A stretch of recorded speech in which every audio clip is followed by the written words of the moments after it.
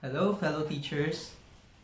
I was inspired by the webinar hosted by Vibal this morning entitled The Power of the Flipped Classroom in Distance Learning, which was discussed by Dr. Peter Esperanza of Barstow Community College and Chapman University. He shared with us the successes of this method and even some of his research which shows that the good effects of flipped classroom approach. So basically, it was called flipped classroom because the activities we ask the students to do at school will be flipped or exchanged with the activities we ask them to do at home. For example, homework is usually done at home and discussion at school. In the flipped classroom setup, the discussion is at home through videos and the homework or activities are at school. I found it very useful, especially for our situation right now, kung saan lahat po tayo ay naghahanda para sa new normal in the teaching and learning process. So what I did is I tried it right away with one of my lessons in English 8, which I would like to share with you.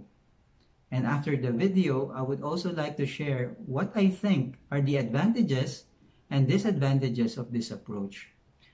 So sa maikling sample video po na ito, gagamitin natin yung number 3 suggestion ni Dr. Esperanza. Full technology, kung saan naka-voice over si teacher while presenting the lesson.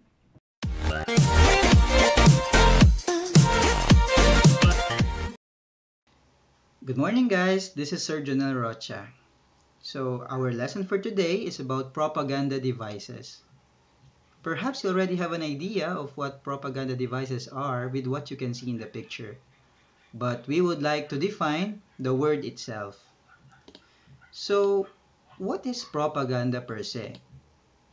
Well, it is defined as a form of communication that aimed at influencing the attitude of a community towards some cause or position by presenting only one side of the argument.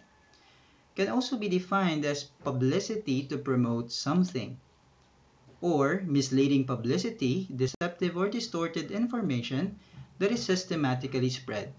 So we would like to focus on the terms influencing, also the term promoting, deceptive or distorted information. So propaganda devices is a form, or propaganda device is a form of communication that aims to influence the public. So this can be used by politicians, advertisers, or sometimes common people. Sometimes we use it ourselves in our everyday conversation. So let's see what are different types of propaganda devices. Number 1, card stacking.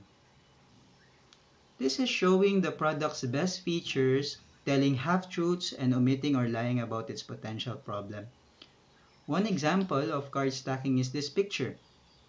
So we can see here a huge sugar-free advertising strategy, but beside it is a very small, not a reduced calorie food. In fact, below we can see 90 calories per serving. So here, this is an example of card stacking because it just focuses on the best features of the product but minimizing on the possible problems. Another example of card stacking is the drug manufacturers. Their ads, they put a skim over the possible harmful side effects of their products or facts that are selected and presented which most effectively strengthen and authenticate the point of view of the propagandist. Now guys, please think of your own example of card stacking that you see around us. Please write it down in your notes. Now let's proceed to the second type of propaganda device that we would like to discuss. Technique number 2, name calling.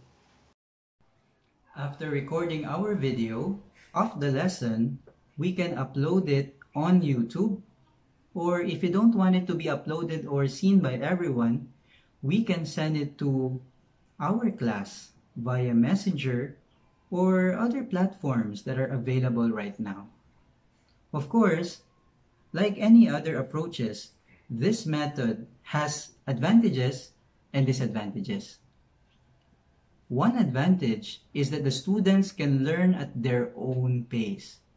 If they do not understand a point in the classroom or discussion, they can always go back to that part of the video. In fact, they can watch the video over and over again. So, what does it mean for us teachers? We don't need to repeat the same discussion of the lesson over and over again. Another advantage is that social media platforms like YouTube is very much available right now. There are even promos like 1 gig of YouTube a day given by some network providers. Others may say that it is hard to learn this method or I do not have enough devices for this. But the truth is, that's another advantage. We can use our own smartphones and everything can easily be learned nowadays, for abundant tutorials in the internet are available. On the other hand, one of the disadvantages of this approach is the accessibility for some students who are not capable of using the internet. Of course, we want to be fair with everyone, and education should always be for all. So perhaps the module approach, which are now prepared by the teachers, is the best way for them to learn. So there you have it, fellow teachers. Of course, this presentation can be improved, and there's a lot of better approaches in delivering this discussion. Moreover, marami na rin ang gumagawa ng ganitong klase ng approach sa kanilang pagtuturo. You may check them on YouTube.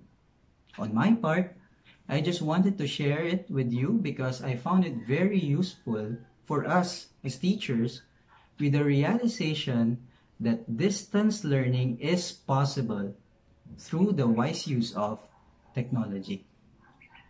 Again, this is Jonel Rocha. If you found this video beneficial, and if you would also want to share your own suggestions, comment down below. And please, don't forget to like and subscribe to my channel. Thanks for watching.